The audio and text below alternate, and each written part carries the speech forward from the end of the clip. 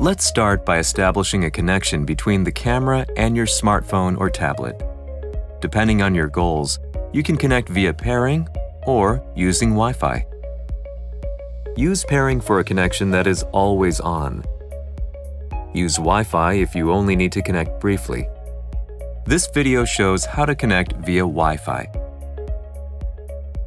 To connect via Wi-Fi, you'll need to complete these 3 steps. First, configure your iOS device. Launch the SnapBridge app. When prompted, tap Connect to Camera. Choose the type of camera to connect to. In this example, we'll select mirrorless camera. When prompted to choose the connection type, tap Wi-Fi connection. The app will display this dialog. Next, configure the camera. In the Camera Setup menu, select Connect to Smart Device.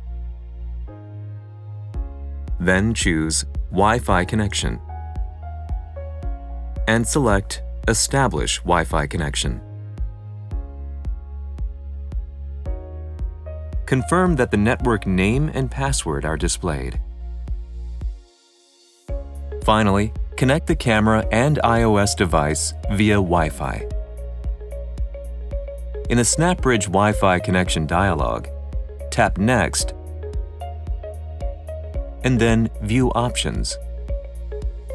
To launch the Settings app, tap Settings,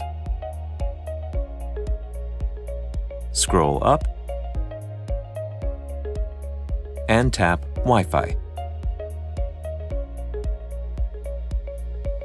Tap the camera network name and then enter the password displayed by the camera.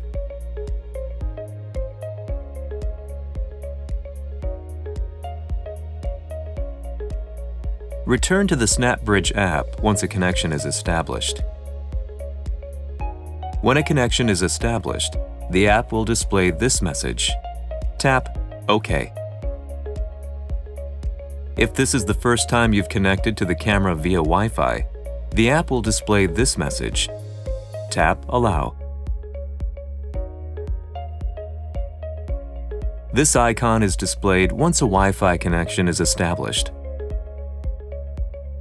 To end the connection, tap the icon.